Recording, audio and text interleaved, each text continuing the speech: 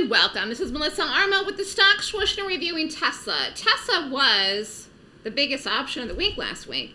So I had called 2 trades in it, but I want to specifically talk about the one trade that I called that wasn't going anywhere, was flat, up a little, down, and then it dropped the day before the expiration. And this is really something that is probably going to continue to happen, meaning things fake a certain direction and then they go in the direction you think they're going to go to begin with anyways, which is me. Again, I knew Tesla was lower. I talked about it Thursday morning, which was the 9th.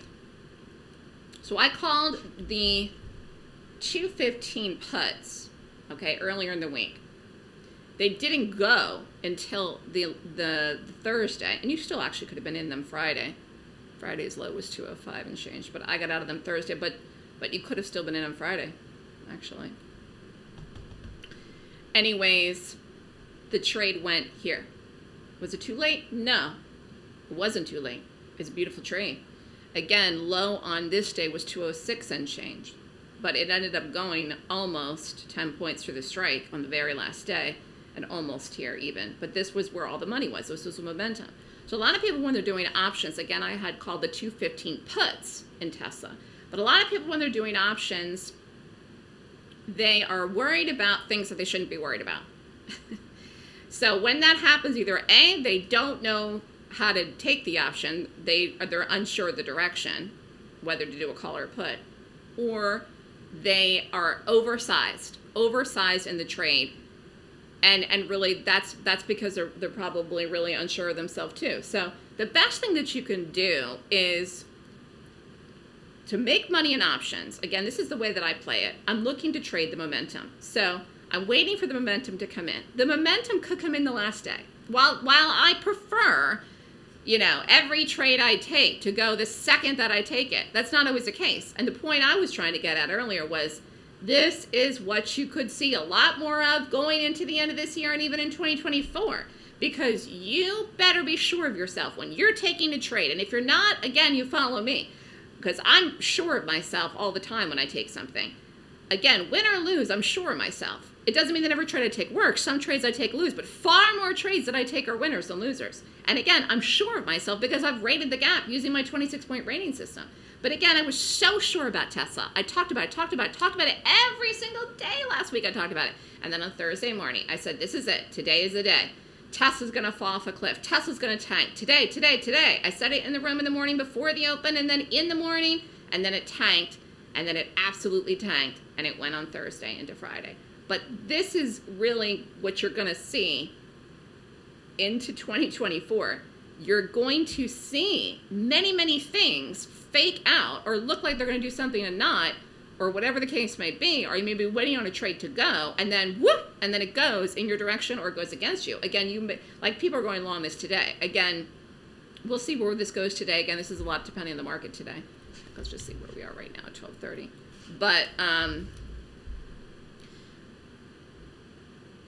volatility is good with options, and too many people, when they're trading options, are not focused enough on momentum. When I take an options trade, I'm not trying to make 5 cents, 10 cents, 25 cents, unless I paid 50 cents and I want to make 50% and I want to get out and make 25 cents. Typically, I'm trading options to make $5, $10 a move, similar to Tesla, where I'll buy a 215 put and I'm looking to get it to 210, 208, 205. So I want big moves. I want momentum. That's how you can make money trading options. Yes, you have to get in the right direction, and yes, you have to get the timing right, but that's the case in every trade. That's the case in every trade. The whole reason that people love to trade options with me is because I'm calling such huge trades like Tesla, where you get this massive amount of momentum that comes in. That's all the profit. That's all the money. That trade was up prior to that day if you had gotten out of it one of the earlier days, but it wasn't where the big trade was. The big trade was the sell-off that happened. Again, we were in puts on the Thursday and then the drop into Friday, but again, I got on the Thursday. Just looking at the market. The market looks dead right now. There's just no volume in this market today.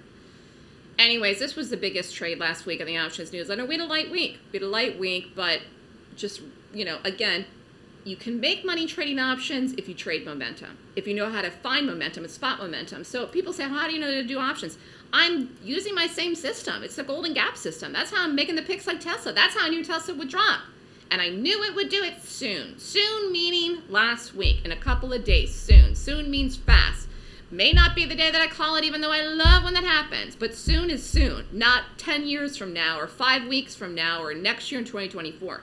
Again, one of the reasons I don't do long-term options, which is called leaps, is because you pay up so much for those. And if you can't predict efficiently that somebody's going to drop quickly, how can you predict where it's going to be 6 months from now? Again, I've used this analogy all the time where I say, you could probably tell me what you're going to make for dinner tonight or even what time you're going to eat dinner tonight. If I asked you what time you're going to eat dinner next Monday and what are you going to make for dinner next Monday, you have no idea. So it's a lot easier to determine where something's going to go soon, within 1 week, than it is farther out, when there's many other variables, many other things could affect the overall market or the stock that you're in. So anyways, Tesla was the biggest option last week. It was volatile because, again, it faked like it was higher, and then it fell off a cliff. It was a great call. It was a great call. So we'll see what happens with this week. Again, this is at the mercy of the market right now here today, but you can even see how low the volume is in the market. That's Tesla. That's the Qs. Look at that. There's more volume in Tesla right now than there is in the overall market. This market is dead as a doornail today. But we'll see where it goes tomorrow. Big number out tomorrow morning. If you're interested in signing up for the Gap Options newsletter and getting some nice option calls, beautiful calls, email me at melissa@thestockswoosh.com. No prerequisites. I have a 6-month subscription, a 12-month subscription, and no trials. Go to the website and check it out. Thanks, everybody. Have a great day.